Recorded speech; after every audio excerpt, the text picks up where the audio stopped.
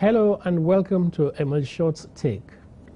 The late President John Evans at Emile inaugurated in January 2010 a 10-member Constitution Review Commission to A, ascertain from the people of Ghana their views on the operation of the 1992 Fourth Republican Constitution, and in particular the strengths and weaknesses of the Constitution.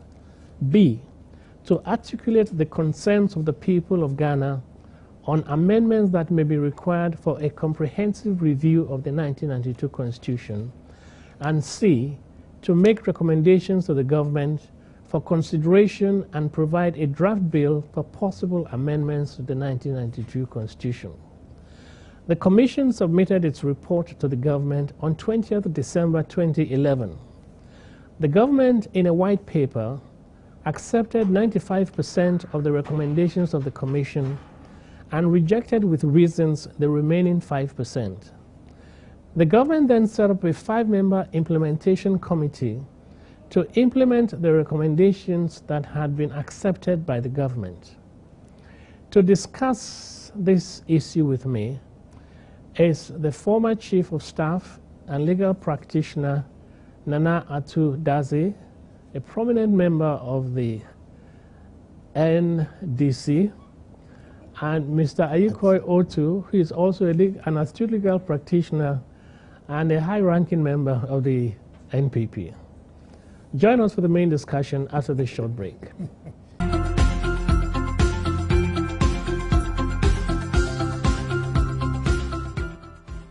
Welcome back. My name is Emile Short, former Commissioner of SHRAJ, the Commission on Human Rights and Administrative Justice, and a former judge of the United Nations International Criminal Tribunal for Rwanda. Welcome, gentlemen. Thank you very much. Thank you. As you know, there is this ongoing constitutional amendment process. The Constitution is a very important document. It's the supreme law of the land, and it affects us in so many different ways. It has to do with human rights, which we enjoy, the relationship between the executive and parliament, and so many other areas which affect our daily lives. So there are many issues which I would like us to discuss. The first one which I'm going to ask you to comment on is this. Some legal experts have questioned the legal and constitutional propriety of using the procedure of establishing a commission of inquiry to undertake the process, and have argued that the end product, in other words, the amended constitution, will be a government-oriented amended constitution and not necessarily a people-driven amended constitution. May I start with you, Mr. Okoye, to your comments? Very well, thank you. I think the Constitution by Article 278 makes provision for appointments of commissions of inquiry. And a short reading will reveal that the President, by constitutional instrument, can appoint a commission of inquiry into any matter of public interest where the President is satisfied that a commission of inquiry shall be appointed. And in other circumstances where Council of State advises or Parliament by resolution requests. So, going by Article 278, I think that the President acted constitutionally if, in his opinion, the matter of constitutional amendments, which involves a referendum, which also involves, at the end of the day, the people's opinion, there is the need for some commission to compile, go out there and find out what the views are, before eventually introducing the bill. Then, in accordance with Article 278, I think that the President acted properly when he set up the commission, and when he used a constitutional instrument to do the appointments. Well, the argument is this, that not every matter of public interest falls under that article, because almost every issue is a matter of public interest. And so a matter of public interest to fall under that article must be of a special nature, which requires the establishment of a committee of inquiry. And the argument is this, that the whole process has been executive driven. the government appointed the Constitution Review Commission. The government then came out with a white paper, and then the government also appointed the Constitutional Implementation Committee to implement the recommendations in the white paper. So the argument is that the whole process has been executive driven, and therefore at the end of the exercise it might not reflect the will of the people. Well, that could be, they may have a point saying so, but you voted for an executive president, and he has the full powers of the Constitution, and the fact that he's been elected, gives him that authority to act for and on behalf of the people of Ghana. Again, always remember that whatever you do, we are looking at budgets, and you need a government's budget to drive some of these things. Assuming we leave it to Parliament, Parliament will still have to go back and ask for some cash to enable them to do this work. And therefore, if you have the executive driving it, what one should rather pray is that the arguments in Parliament will not become partisan to the extent that you have the majority having their way and the minority only having their say. Okay, let me get Mr. Atudaz's take on that. Yeah. I guess since he is a member of the present government, he's going to be quite happy to concur with your view on this matter. Thank you very much for having me on your show. There's a point of correction. Yes, I have a lot of sympathies towards NDC, but I'm not a high-ranking member of NDC. I can't bear remember. Yes, the whole question of constitutional amendment is a serious business. Somebody will have to take the lead. I would say that the concerns of the lawyers, who think that the whole process is being hijacked by the executive, may appear valid, but really in substance, I think that we should be looking elsewhere. For instance, we should be looking at the nature and the composition of the, what do you call it, or the commission itself, or the committee itself. Who constitutes this? It's a cross-partisan body. Apia Minka, died in the wood, leader of the MPP. Right in there we have, what do you call it, very solid academicians, like the chairman, Albert Fiajo. Yeah. Jane Mensah is non-partisan the way that he, was. We have Professor Japan, Reverend Professor Japan. I mean, we also have Saber Marquisiata, and I think the Kumbunguna and all that. These are people who you can at least quote trust. And I think that in terms of composition, instead of just the form, we should also do that. Now, for me, the issue is really moot now, because their work has been completed. They've submitted it, it's been received. And we have 984 pages of very solid work. I looked at it and I thought that that's a lot of work that's been done. Very intellectual job, going the whole gamut of the political constitutional history. And I think that they've done a good job. But just to end up there. Let me drive home the point I'm trying to make. Yes. The government has rejected 5% of the recommendations of the CRC. The CRC consulted widely. Yes, exactly. There was widespread participation, and the recommendations reflected the will of the people. Yes. Now, why should the government reject part of the recommendations of the CRC? And indeed, the parts which have been recommended are very critical issues on which the people have spoken. So the point is then that the government is rejecting significant recommendations which have been elicited from the public. And that is the critical issue. I know that the whole issue, the whole process has been completed, and I don't think we can go back. Yeah. But what I'm trying to get at is whether, having regard to the fact that the government has rejected significant recommendations made by the CRC, whether at the end of the day it would reflect the will of the people. Yes, that's exactly the point I was coming to. You know, you rightly pointed out that government accepted 95% of the recommendations, rejecting some 5. There are about 1 or 2 substantial issues in those areas.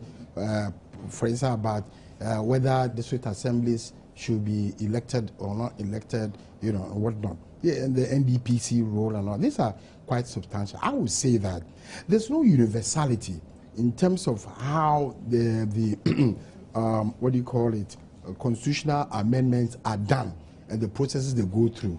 Indeed, I was just quickly looking at Tanzania, where the Constitutional Amendment Committee was set up by the government they use an act of parliament. But the chairman for was the Attorney General and the Prime Minister. How about that? Not a good example. That's wrong. I mean that's one of the best, you know. It was the former Chief Justice was the vice chairman. You go to India, where they had a retired Chief Justice sitting, and the document was received by the law minister, law justice, the Attorney General, literally. You go to like state of Florida. I just moved that there, where the whole document there they have it's a constitutional demand.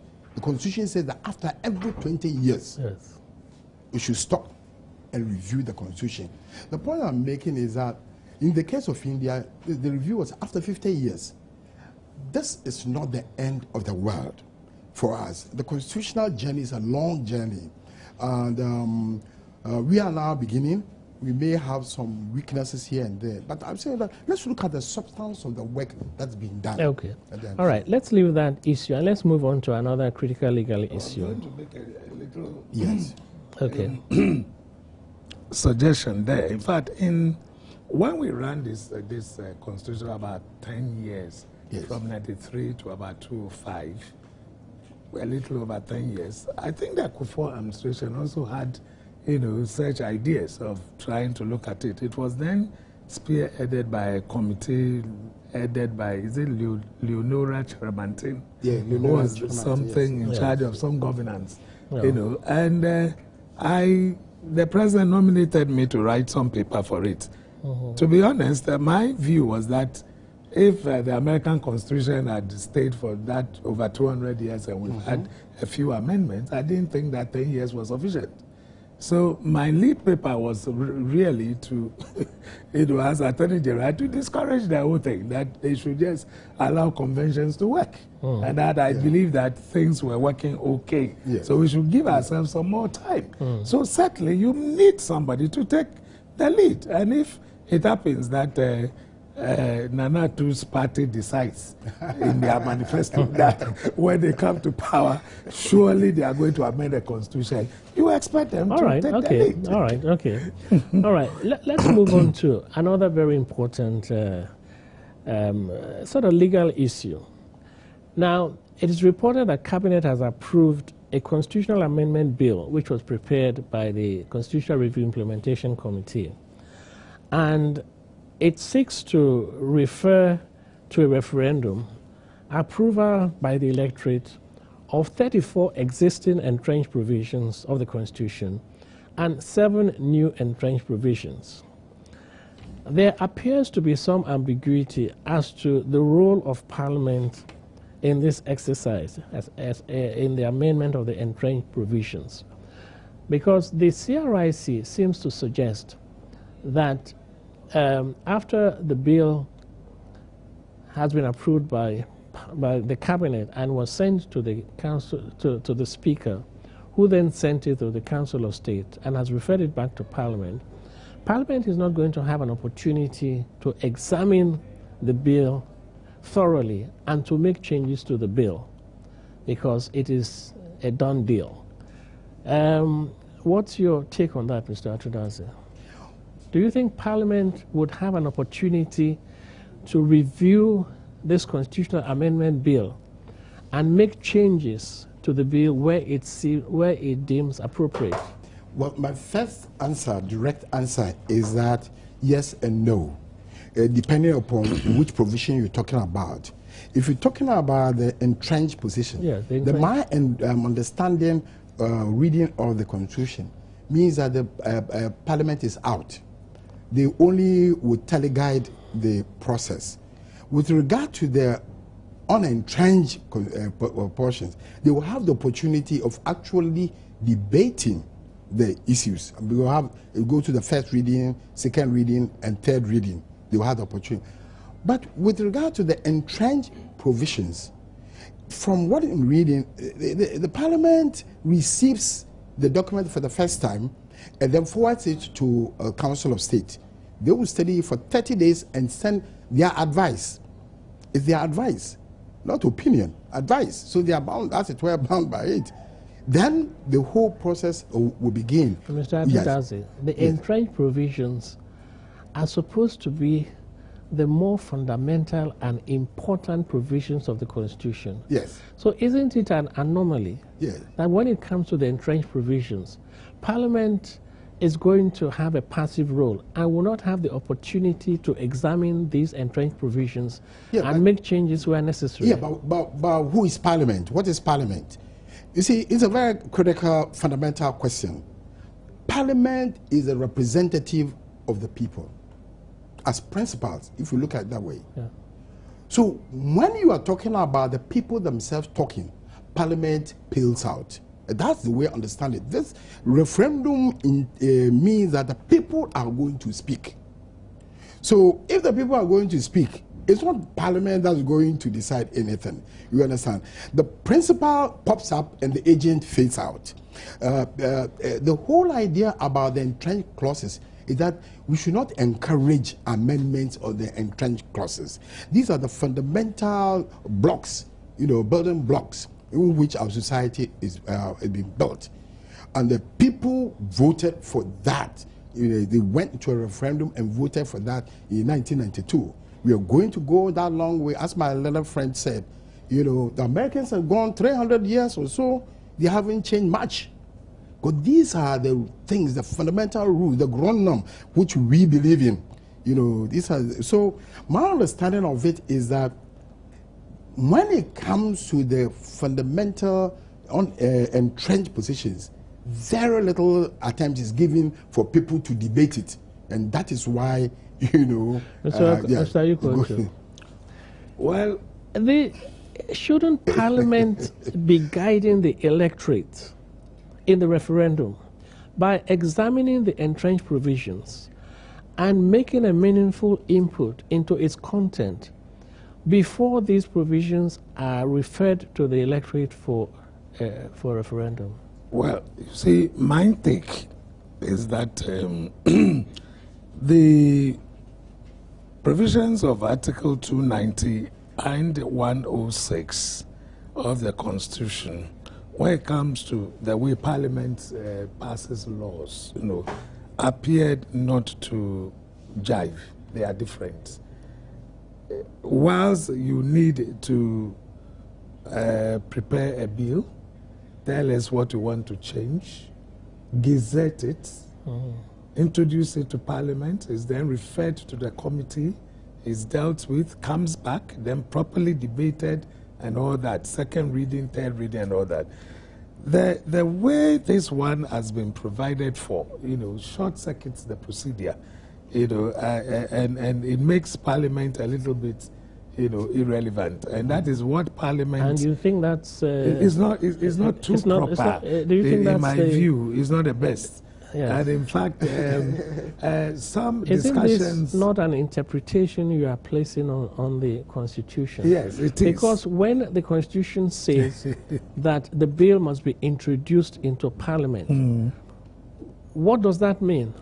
When it is introduced, what will Parliament do regarding the bill? And this is why that is why it's problematic. Say, before Parliament proceeds to consider it, then you refer it to the Speaker. So when is Parliament going to consider it? Parliament has not considered it. No, and it's already gone to the Speaker. He also come back. I'm saying the procedures are completely different. And in fact, I personally, I've had the opportunity to speak with some of these drafters and, eminent drafters, and they are of the opinion that it appears that this thing ought to be really, ironed out a bit. It's not the best, because there's nothing different from passing a law as against amending the law. Exactly. The only difference is the referendum bit. So why is it that Parliament, the representative of the people, those trained, if you like, he knows the number of trainings that are given to our parliamentarians to allow them to understand the issues properly. You leave all these things. And in fact, when it comes to the voting, it's even worse. What are we going to submit to them to vote upon? If parliamentarians have not been given the opportunity to even really delve into the matter, to discuss it, to bring out the issues, if you don't gazette it for the people to talk about it, over a period. We are talking about 6 long months, and yet Parliament, the leaders of the people, the people's representative, are just lame ducks, if you like, sitting down looking at them. I'm itching to make an input. But I don't think that the way the entrenched clauses provision being the mode of amendment is being structured, it's a mistake. Definitely, it's a deliberate choice that has been made. And the way I see it, it's because, like I'm saying, I mean, if you look at the Florida example, they will tell you, they will say that they look to the citizen of the state for direction and suggestion. For direction and suggestion, not for Parliament. Okay. Parliament can be highly... Okay, gentlemen, let's take a break partisan. and we can continue after the break. Yes, thank you very much. Viewers, welcome back. Another important issue I would like us to look at is this. It is reported that this constitutional amendment bill will be referred to the electorate in a referendum, and the electorate would vote on the entire bill, yes or no, and not on each entrenched provision. Bearing in mind that these entrenched provisions are not similar, they are completely different, how is it going to be possible for the electorate to decide how to vote when they are presented with the entire bill and not each entrenched provision? For example, one of the provisions, one of the recommendations is for the abolition of the death penalty. Supposing someone is not in favor of abolition of the death penalty, that person might then be tempted to vote against the whole bill. Don't you think that this creates a problem? Well, it's a huge issue that has engaged the attention of so many people, because in a referendum, you're only asking a yes or no. Are you for or against? Switzerland is one of the best examples where they always, have referendums one way or the other. Now, it should be only one question. But where you have, 34? 34 different articles, to be voted upon, and you bring the entire thing to the public. I mean, when a man votes yes, is he voting yes for everything there, even when he disagrees with some of them? So we really have got to think through it. And it's been suggested that even the Supreme Court might perhaps have to give some guidance on this matter, because it's problematic. How do you expect the person to exercise that, right to say yes? Saying yes to what? And saying no to what? Because he may not agree to everything. At the same time, he may not disagree to everything. So perhaps somebody must have to take the bull by the horns. Let's go to the Supreme Court and ask whether we are not practicing something on our people by asking them to vote only yes or no. you know. Mr. Atudaze. well, this is the like my friend said, this is a problem with referendum worldwide. I mean, it's not just here. I mean, in the American system, when you go into Congress, a bill comes and somebody is, tax something on. And the question is, do you vote it or you don't vote it? It's a whole big deal. But it's really just a question of convenience. Here we have 34 issues, being old issues being amended. 7 new ones. Yeah, there's 7 new ones coming up. So how do we do it? Do we have to put 37 plus 34 plus 7, 41 or so issues, then ask people to take individually? I mean, our population. So I think that our faith really is in the commission or the committee that does the work. And for me, I take a lot of comfort in the fact that the commission was very well blended, balanced. And there are people who know their job, and I believe that it's not like they are thinking for the people, but it's not the best. But I'm afraid, in terms of convenience, that's the only way out. For us. And you see, there appears to be a lacuna in that aspect of the law. There is no law guiding how referendums ought to be, handled in this country. There is an old, is it the NDC or some law which had to do with some referendum. But the issue as to what are we going to vote upon when it comes to referendum, either Parliament may have to, formulate something, come out with a law on referendums, simplicity, or Supreme Court must give us a guidance.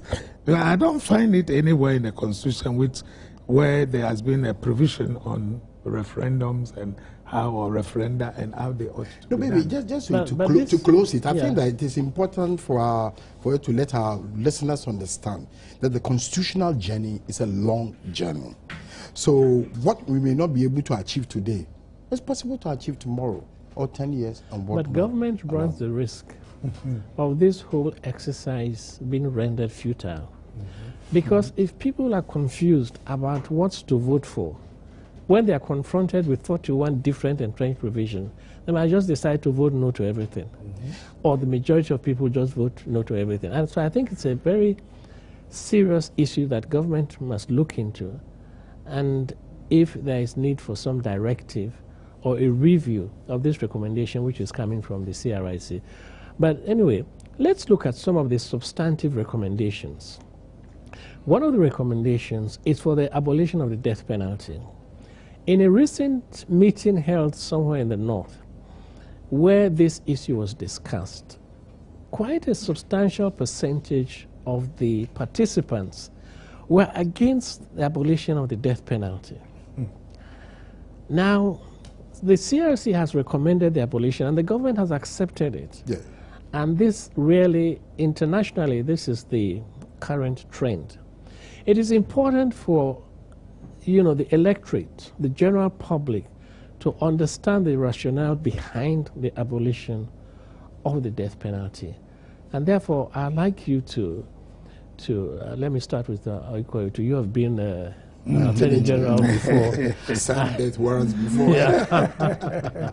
Well, I think the main trust there is that you are not too sure of whether the person is indeed guilty or not. But once you say you are found guilty of having done something where the sentence is only one, which is death, either by hanging or shooting by firing squad, which was introduced some time ago, you may not have a second chance to leave this world again. Of course, if you are just in prison for a certain number of years, and after some time evidence emerged that perhaps you were not even the person, you might, in the process, be given, your life back. But once you are shot or you are hanged, you go away.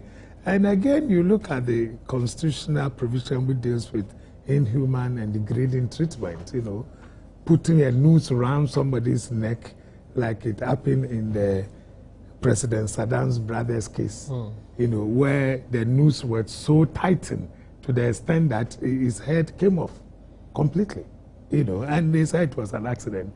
But most people felt it was a deliberate act to decapitate the man. You know, this is clearly an undignified way, you know, of killing people. So, you know, the fact that we are human beings, we can all err, we could condemn the wrong person. Perhaps it is better that we just give them a life sentence. Yeah. And if in the course of time, evidence may emerge that the people were not even the culprits at all, they may have the opportunity to live, instead of saying, once you are sentenced, let's finish with you. So because of the imperfections of the criminal justice system, you know, the death penalty is irrevocable. And presumably that's why presently, even though the courts continue to sentence, you know, persons to hang, no hanging has taken place, I think, since 1983 or thereabouts. 93. Yes. Yeah, it was a policy that they could be kept, but no death warrants will be signed. Yes. So at least during my time, and I know that's what happens, you were just sentenced to death by hanging or by whatever, but there is a moratorium that nobody will be hanged. I'm sure you would agree with this. And, certainly, I think that the call for the abolition of the death step in the right direction is long overdue. Yes. I mean, internationally, like they say, the figures will show that about 193 independent UN member states, you know, say about 41 or only 21% maintain the death penalty. You understand? Yes. So out of 193, just 21% of that, and 95 have completely abolished it. Only about 8 countries retain it. Now, the point I want to make is that the trend, as you rightly said, is against death penalty. Yes. And we will look very odd. But secondly, you know, it depends. It's a class thing. At a point in time, the people down there believe that, look, retribution, if he's killed, he's killed. You know, he must be killed. An eye for an eye. Yes, an eye for an eye, tooth for a tooth, that kind of thing. But others have come out with some of these utilitarian arguments and all that, you know, that a person should be given opportunity, you know, to reform. It's possible to get a person through. Much more with a weak legal system. I mean, if you look at the standard to which we convict a person, I mean, our standard, you know, even Jesus Christ, the standard with which he was convicted, I mean, you wouldn't, today we see that it was wrong. Yeah. You understand? Okay. Maybe if other evidence had come in, would have found out that that man was innocent. Yeah. So it's such a final thing. In any case, who benefits or suffers? The person who is shot dead or killed or hanged, he's gone. He doesn't say it. Yeah. So it doesn't benefit the other people. In any case, executing a criminal does not stop crime being committed. People are just robbery and whatnot. So there are other causes of this, and you know, in terms of sociology, you know, we need to be examining some of the causes of these offenses and whatnot. Crime, sorry. Yeah. Indeed, the research that has been done worldwide shows that, you know, the death penalty is not a deterrent. No, absolutely not. And therefore, those who want to retain it, really, their argument is that it will deter criminals, but all the evidence points to the contrary. Yeah, but admittedly, the methods are used by some of these criminals absolutely condemnable, abominable. You understand? You know, I lost a friend recently. Just armed robber just went in and shot him. Akrofi, you understand? That kind of thing which creates and wells in people the revulsion that they want to say, if we get the guy, let's eliminate him. But I think that we must go beyond our passion. Yeah, we should. Yeah, passion. It's even interesting that in America, the leader of these human rights issues, you still have states which insist that they want to have the death penalty. Yes, but there's a moratorium in a lot of those states because of recent DNA evidence, which shows that many people on death row did not commit the crimes for which they were convicted and sentenced, you know, to death. And so, and there's also the conspiracy where I hear the drugs, you know, meant to be used to inject, to put people to death. You know, some manufacturers are saying that they did not make them for that sort of thing. So they are refusing to manufacture more or allow them to be used. Said that some of these states who really want to, you know, put people to death by lethal injection are even finding it difficult getting the drugs. And there was one situation recently where someone was given a lethal injection, and he did not die. He didn't die. Immediately. Yes. And he was there struggling, and you know, the spectacle was really the best. not the best. Yeah, but you know, there's this famous prayer line that says being at the right place at the wrong time. You know, it's a real thing. It can happen to anybody. Yeah. Where a situation where you happen to be around, there's a police action, they roll on people, they arrest people, and you are there. It's how you arrested because, and it's difficult, maybe very difficult to raise an alibi and even get out. You know, Dr. Ifrimamu, you recollect, had to face the charge of murder. Just he happened to have been at the right place at the wrong time. And look at him. I mean, he took the stand and said, look, judge me as I am. And eventually it was said, you know, that he was lucky. The jury returned a verdict of not guilty. Okay. But he was lucky. Okay, let's move on to some kind of economic policy issue. The Constitutional Review Commission recommended that as a nation we should have a national development plan, and that plan should be entrenched in the Constitution so that it is binding on successive governments. The government in its white paper accepted the concept or principle of having a national development plan, but rejected the recommendation that it should be entrenched in the Constitution and that it should be binding on successive governments. There seems to be a consensus among a majority of people that this national development plan should be binding on successive governments. So we don't have governments, when you have a change of government, you know, each government comes and then change radically a policy relating to, for example, education, whether it's SSS or whatever. So that is one area, for example, where I think the government white paper is going against the recommendation of the CRC, a recommendation which seems to have the support of the majority of the people. What's your take on that, Mr. Ayukoitu? Well, you see... Okay, before you answer that, let's just take a short break, and then you have an opportunity to answer that. Thank you very much. Welcome back. Mr. Ayukoitu, you are going to respond to the question as to the government's rejection of the recommendation of the CRC that the National Development Plan should be entrenched in the Constitution and should be binding on successive governments. Bear in mind that this plan would have been arrived at by the participation and input of all stakeholders. Well, you see, there is a difficulty with that kind of provision or position.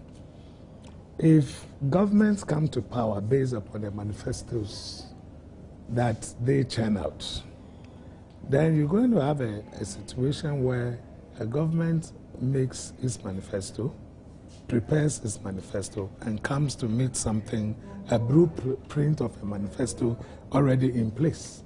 And you are asking him to follow that. The issue is, should we have manifestos then? Or we should have just a blueprint of a manifesto which we have all agreed upon? Let's say in the Nkrumah era, we had things like, is it 10-year development plan? So we all know that these are the things that go into our development for the next 10 years. Then the nitty-gritties, or how we get there, we are all going to, you know, Kumasi, how do we go there? By road, through Koforidua, through wherever, we'll get to Kumasi. If we agree that that is what we intend to do, we want to industrialize. And we need power, for example, no matter what. You know, you can industrialize without power and things like that. So we begin to look at those areas, you know, are we into hydro, into thermal, into this, into that? So this becomes blueprint. It's there for everybody. But otherwise, you're going to have a difficulty for every political party whether to prepare a manifesto or not to prepare a manifesto. Should we? And what is it that we are going to campaign upon? I find that free senior high school education is about the best that I can offer to the people of Ghana. Now, if it is not in that blueprint, that National Development Commission has not thought about that, what do I do? Should I bring it out or shelve it? You know, so it is a little bit dicey.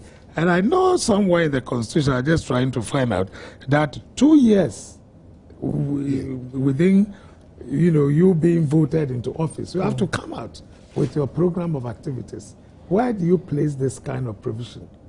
Shouldn't your manifesto be consistent with the National Development Plan, which has been agreed upon by all? Yes. So that the implementation of the plan is what might differ. So the question is, where do we meet? When, where are we going to meet to prepare this national manifesto?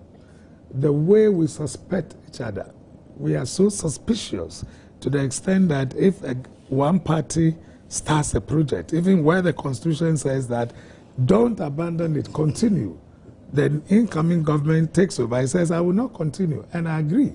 You have a situation where they continue, and then the answer or the response is that, oh, it is not the original plan. We brought it about. Then somebody said, okay, we will abandon all that you have done. We will start our own. So the point is, where do we meet? Yeah. How are we going to have that consensus? Are we ready as a nation to come to the realization that we have only one country? If the country develops, if it does well, if our city goes down, it affects all of us. If it goes up, we are fine. You know, so if we have that kind of, the public spiritedness, that sense of patriotism, that we're going to select people, go and sit at a non-partisan assembly, and then come out with this national development plan for everybody, then it will work. But here, who appoints the members of the National Development Plan, as it is in our Constitution, the Commission? Who even appoints them? You know, and any time an opposition figure who could be of much assistance to the nation, who everybody agrees that this guy could assist, is being touted to help, either his party will say, hey, my friend, if I move there and see, they said they can do it, so let them go and do it. It is not our palaver. Is that why you did not attend the National Economic Forum? I cannot answer. I think that the concept of a long-term strategic multi-year rolling national development plan, it's a good quite idea. Useful. Yeah. It's a good idea. Now, we have to locate it within our own political milieu. You understand? We should never forget that we took a fundamental step, and I will keep coming back to this, in 1992, under the referendum, when we decided that we'll go multi-partyism. That caused for conflict of ideas, competition, you understand? So we are looking at a competitive spirit. Now, are we not talking about almost a command situation where you say, well, every party, NDC, NPP, PNC, this is the way we have to go? No, that is not really it. Indeed, the NDPC, in their proposal to the Constitutional Review Committee, threw up a proposal that the NDPC should have the opportunity of reviewing the manifestos, you know, of the various parties, so they will integrate it into it. I think that it's a long job. I think what we need to do is to define clearly certain, specific areas where we say that, look, we won't go there. Like the entrenched provisions we have, right to life, right to this and all that. These are so fundamental that all parties agree. You understand? So what we do, we say that we are not going to impose communism. That is something you don't need a constitutional amendment to say that. You understand? Because inbuilt in our multi-party system, it completely exclude that. The Constitution itself says you cannot impose a one-party state. You understand? It is our political history that's brought us this far. So I think that the challenge we face is that we are now in a multi-party system. Now, how do we locate this long-term, multi-year rolling program? And that is what it is. And we should be very careful that we don't end up trying to impose a command, development program on, you may never know which parties will crop up in future, which will come out with some quote strange ideas. Why cut them out? But maybe it doesn't mean that their views are wrong. Pharaoh's views in the past that the world was flat turned out to be wrong. Yeah, but people were executed. Conventional wisdom. But the Constitution can be amended at any time in the future, even if it's an entrenched provision. If you go through the right procedure, it can be amended. So, in the interest of national development and stability and economic progress, wouldn't it be a good idea to have the broad framework? Oh, but then and then make that permanent and enforceable or binding on all political parties. Yeah, no, but then we are on the same page. Yeah. What I'm saying is that we must all agree on the broad framework, but we must not cast them in gold. So these are things we could do at the parliamentary level. You understand?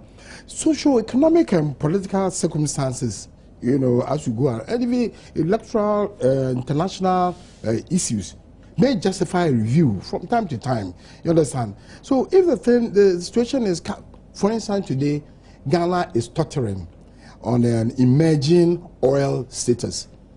I wouldn't want to see Ghana, as imposing a 20-year program on because we cannot fathom what will be coming up in the next 10 years. The next look at the skyline. Today, it's rising and all that. But the broad framework, I agree. Okay. We should. It also seems to me that the whole idea of the directive principles of state policy, I think, had that kind of policy consideration behind it, so as to provide for various broad aspects. If I'm referring to Article 36.5, I hope the Constitutional Review Commission looked at it when it said those things, because it is provided for that for the purposes of the foregoing clauses of this article, within 2 years after assuming office, the President shall present to Parliament a coordinated program of economic and social development policies, including agricultural and industrial programs at all levels and in all the program regions of Ghana. This cannot, coexist with this blueprint that we are talking about. Even if it's going to be that it should be in accordance with the blueprint, you bring this, but mutatis mutandis, applying it as and when, they are applicable. But a lot of things can be found in the directive principles of state policy, which appear to give some broad guidelines for all governments. Okay, Mr. Oikocho, you were Attorney General and at the same time Minister of Justice. Okay. One of the recommendations or one of the issues before the Review Commission was whether these two positions should be decoupled. For a number of reasons. We've heard what is happening at the Sole Commissioner's sittings, where so many judgments have been entered against the state. In some cases, because of lapses in the Attorney General's office and so on, and for some other reasons. Now, there are many who hold the view that combining these two positions is problematic.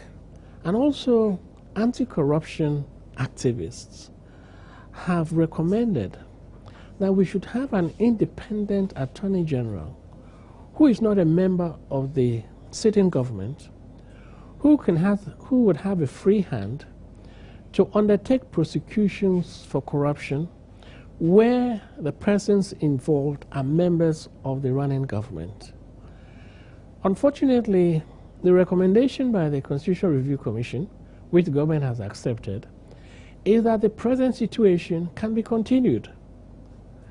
Don't you think that we really should have a second look? We really should have these two positions separated?